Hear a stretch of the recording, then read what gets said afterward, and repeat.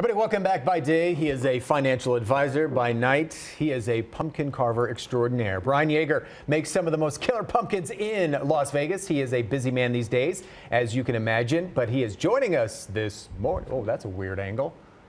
What are we doing here? All right, Bryan, good morning. How are you? I'm good. How are you? All right, so I was confused right off the bat.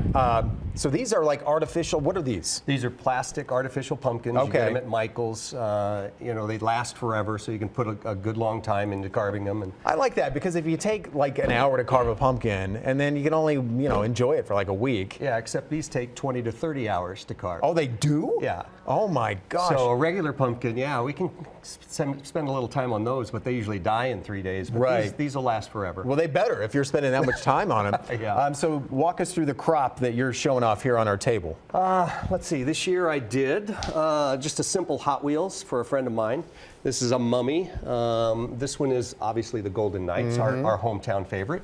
This one is, let's see, they like call from it Day of the Dead or Sugar Skull. Yeah, it's like from Coco. And this is, oh gosh, what one is that? That's the Godzilla, but it's the Van Gogh-zilla. Okay? Van Gogh-zilla. Van Gogh-zilla, yeah. So each one of these took you 20 to 30 hours, give or take? Not all of them. I mean, the Knights one is fairly simple. This one was a couple of hours, an hour maybe. Okay. But these guys, I did spend 20 to 30. You know. Is this just something you just kind of like a passion project of yours? Or?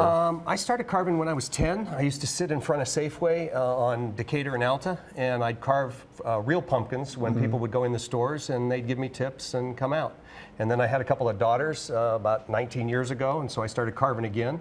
And I found out that they had these artificial pumpkins. So that was the start of your financial empire when you were a 10-year-old carving pumpkins? You don't make a lot of money carving pumpkins. It's a very seasonal business, very. All right, so for somebody who wants to do this, what are some things they need to know? And obviously this is a little more complicated than just cramming that little saw thing into a real pumpkin. I mean, you need a few tools. A hot knife from a craft store will get you through these things like butter.